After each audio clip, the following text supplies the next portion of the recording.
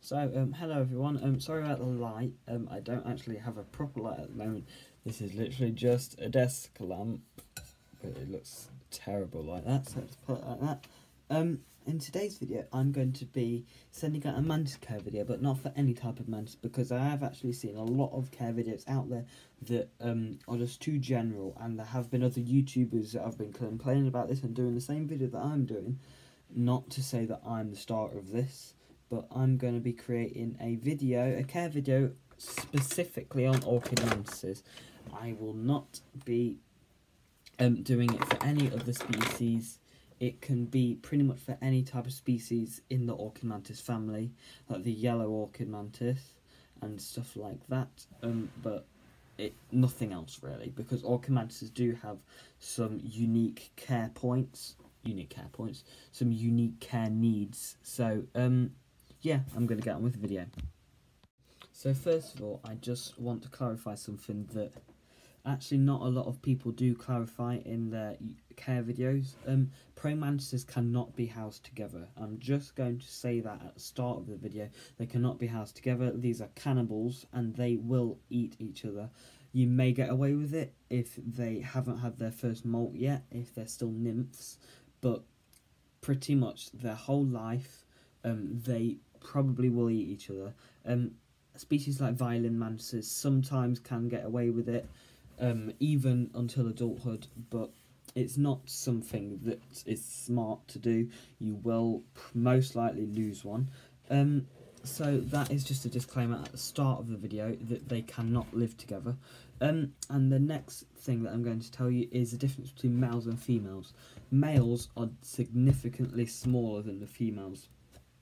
Females can actually get to around 3 to 4 inches, males tops 2.5 to 3 inches. It doesn't sound too much smaller, but when you look at them compared to the skinniness and the females, how more bulky the female is and how much longer the female is, it is so much different, and it's easy to tell. But that is the difference between the two of them. Next, I'm just going to give out the heating and humidity needs. So orchid mantises are a relatively high humidity needing animal, invertebrate should I say. So they will need a environment, a cage, enclosure, vivarium, whatever you're putting it in.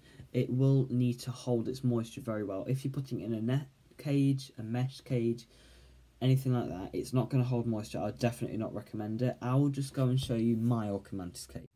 So this actually was my, this is my orchid mantis cage. Surprisingly, this is something that I actually got from IKEA. I got lucky with this. It had this man thingy in it, but it was like that. But that is what this was, so don't go and look for something like this. You probably will find something like this. But just saying, this was packaging from IKEA. There's nothing in here at the moment because I did have an orchid mantis, but it was an adult and it passed away due to old age. Another one will be on its way soon to go in here. So they love tall spaces.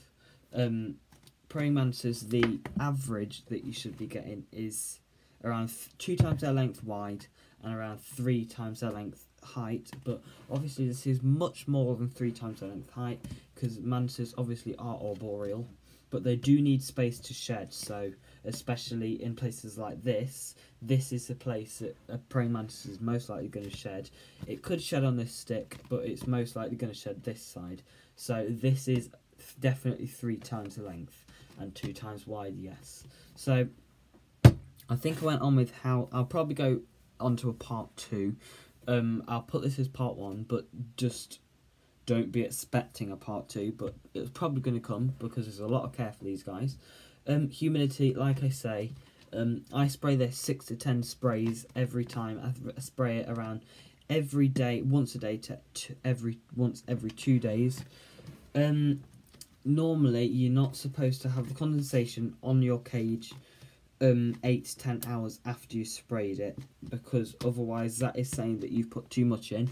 If it does have condensation on the side like it does now, I only sprayed this about 30 minutes ago, do not spray it again, because you do not want to put too much water in there that your mantis will drown, which is possible, because these guys are a relatively hard species to keep. Like I said, they're not a good beginner species, just to put that out there. Next I'm going to go on to heating. These guys, they don't need heating, but they do prefer it. If you just put a small heat mat underneath, maybe be careful with something like this, maybe put something underneath this that will not burn, and definitely a thermostat, because this could melt and this will get too hot, which can also kill your mantis. These are more prone to dying because obviously they need more needs. So yeah, like about the humidity, a little bit higher than most mantises. Most mantises need it around 70%. These guys around 80%. Not 90. 90, they can live with it, but it's not something that they like 100%. It's just, that's the point where they will drown. So I definitely keep it to 80 to 85% is my recommended. So yeah, I'm actually going to move on to feeding next. So feeding, throughout their life, these guys will be eating mostly fruit flies, because they're not a big species like my Asian mantises and my shield mantises. These guys are tiny compared to those. They can get nearly 6 inches, the shield mantises can. So this is definitely a good place for fruit flies, small locusts, definitely, because they can climb and a mantis will climb as well. Crickets will just stay at the bottom, and that's absolutely useless. If you do have a tub that you can put your mantis in for feeding separate, I definitely wouldn't recommend that, but if your mantis is struggling to eat inside its enclosure, I do feed them in smaller enclosures. This has different stuff in it, otherwise reptile stuff. It just has my headphones in it. But if you put it in something like this and you just put some fabric on top or some sort of material so it can climb, and obviously the lid, let's be common sense, never mind. Put it in something like that. If that doesn't work, if it's big enough, put it in a waxworm tub. They do not need too much space to move around, but obviously they can't live in there, but I'd still put it in there, because they don't move a whole lot at times. I do have a peacock mantis that does struggle to eat, but after a while, maybe if I leave it in there for 18 to 24 hours, it will actually eat in there. So it's definitely worth doing that. But not just for the sake of it. I definitely just put them in something like this. Another trick for feeding is, especially if it's on the lid, I wouldn't really mess around with it if it's down here somewhere, but if it's on the lid, you can just put the praying mantis on the lid, or keep it on the lid if it's still there, and just put its food on there. Normally stuff like mealworms work for that, waxworms, not the best for feeding because they're very fatty. Stuff like mealworms do work. So yeah, crickets will just jump off or run off. Locusts are more of the jumpy ones. But yes, they can, as they get older, as they get to like maybe sub-adult to adult, females are more likely to get to this stage of eating. You can feed them very small locusts. Males can eat small crickets otherwise, but obviously if you have it in a cage as tall as this, they're probably not going to get it unless they're down here somewhere. So yeah, I definitely recommend stuff like fruit flies. You can get slightly larger fruit flies than the average that they sell, or very small locusts.